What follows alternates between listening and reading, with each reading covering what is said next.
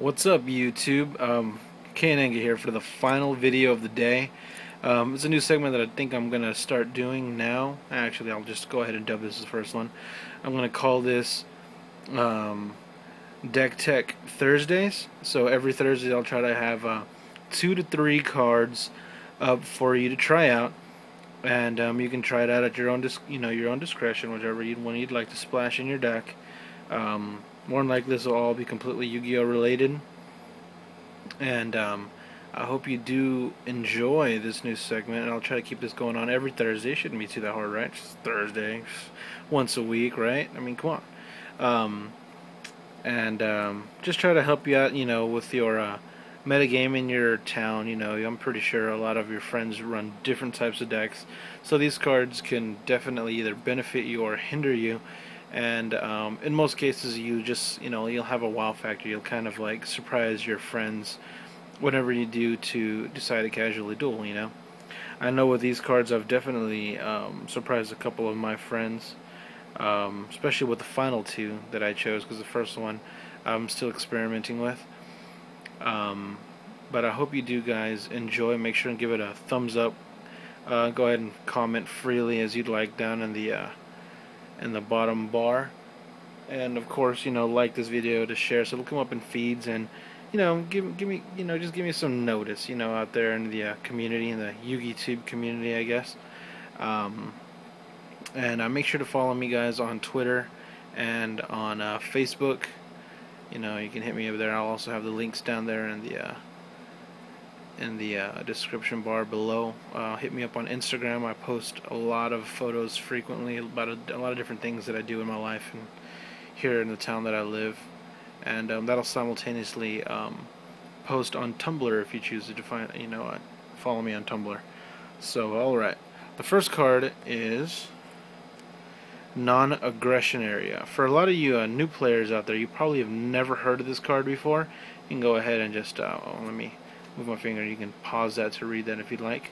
A lot of you new players probably have never seen this card before. This is a first edition Pharaonic Guardian version of it. I don't know if there was a later errata of it. I doubt it.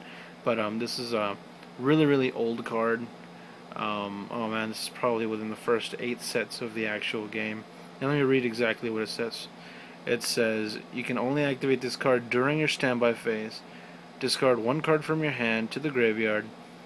Your opponent cannot normal summon, set, and or special summon during the next turn. So, if you, at the time, when this card initially came out, Regeki was still legal, and Lightning Vortex was nowhere to be seen. So you could spam this during your standby phase, and it's only for your opponent, it's not you. Although Goros wasn't out at that time, a lot of different things weren't out at that time. But, you could follow this up with a Regeki in your turn and leave your opponent wide open for an attack the following turn.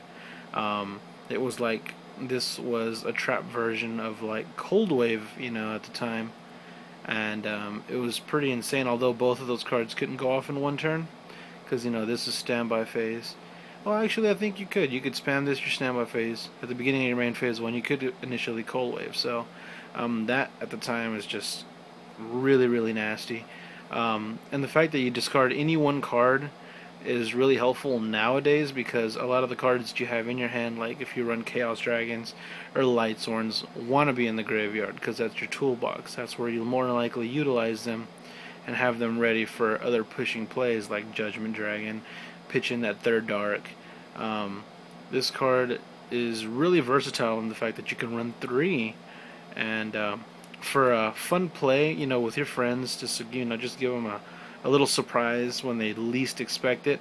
Give this card a try, and I'm pretty sure you'll learn to appreciate it as much as I have. Card number 2, we've got Cursed Seal of the Forbidden Spell. Let me see if you can, go ahead and pause that if you'd like, see if you want to read it. This card came out in the Peak of Chaos. Came out in Invasion of Chaos. Just as a common. This card is amazing. Let me read what it says. Discard 1 spell card from your hand to negate the activation and the effect of a spell and destroy it. Your opponent cannot activate spell cards of the same name, including the spell card that is destroyed by this card's effect during the rest of the duel. So initially, you'd hold this off until your opponent decides to go, oh, I don't know, I'll use Solar Recharge. Bam, and you spam this card. And guess what? The rest of their Solar Recharges can't be played. They can't activate it. They can't do anything with them. And that automatically kills 2 other cards in their deck, not including the one you just negated. Obviously, you can also do this on other cards like Prohibition and things like that that normally would be seen on a sideboard. A lot of those other spell cards, even like as much as you don't see Lightning Vortex nowadays, but you can still hit that. MST at 3, hit it with Curse Seal, and they'll more likely have 1 to 2 other MSTs in their hand or deck that's just dead. This card is very nasty, and I actually used this on a good friend of mine a few weeks ago on his, what is it? Oh goodness, I can't believe I forgot it. It's the Psychic Spell card. Emergency Teleport, how could I forget? He flips his Emergency Teleport, I flip Curse Seal, and it forced him to use his Solemn Judgment. He paid half of his life points just to keep his card. It got negated, but it definitely put him in a really terrible bind, and where he didn't want to have to sacrifice those 4,000 life points and that powerful trap card on just this one card. This card is pretty nasty, and it can put your opponent in a really bad bind if you use it at the right time. And finally, as just a certain tech pick that I've been showing off on a few of the decks that I've been using, is Judgment of Anubis. At the beginning of this format, I decided I've been using this with MST at 3 and Heavy Storm. There was really no reason not to use this for me, and I've had this card win me games, and it's been really fun.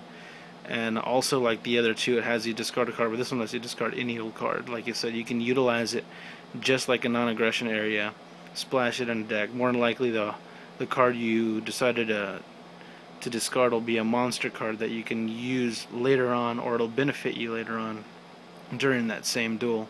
Let me read this. Let's see. Discard 1 card from your hand to negate the activation and the effect of a spell card controlled by your opponent that includes the effect to destroy a spell or trap card or cards on the field and destroy it.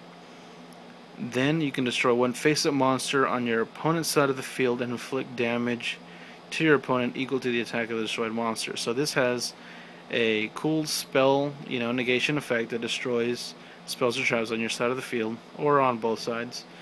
And it also has a Ring of Destruction effect that'll straight up blow up a face-up monster on your opponent's side of the field and deal them damage not equal to half, but equal to the entire original attack. This card is very old, from Dark Crisis, and it's just an oldie but a goodie, and I do enjoy this card dearly.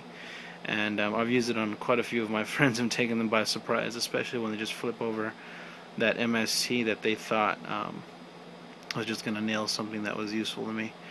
Turns it around and I just shotgun one of their monsters and take a huge chunk out of their life points. Gotta love this card. And I hope that you consider at least one to 2 or 3 of these cards. Just take some time, read through them, casually use them.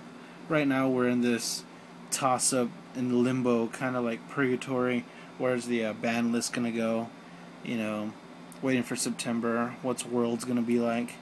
But until then, guys, game on, and don't forget to take your deck out. Peace.